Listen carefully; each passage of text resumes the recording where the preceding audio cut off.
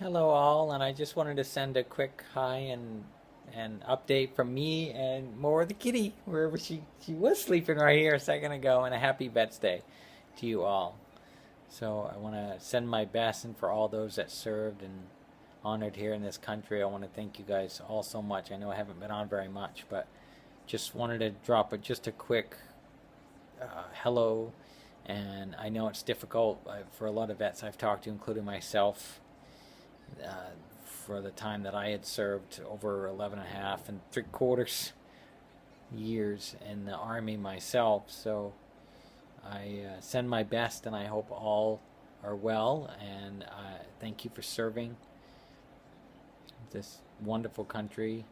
I know some people might laugh at that statement, but if people can slow down and pull in certain aspects of it, it just can be looked at differently in our mind, instead of laughed or chuckled at, or just sort of snorted at in many individuals that have issues with that. So, and if you're having issues with that, please move on and pass on. So we don't want to have you attitude or hope that you can find peace and get over whatever is ailing you that's allowing you to be all attitude about it. So anyway, just a quick happy Vets Day, and I hope all is well for all. And we're getting ready to celebrate here somewhat, and it was nice. I got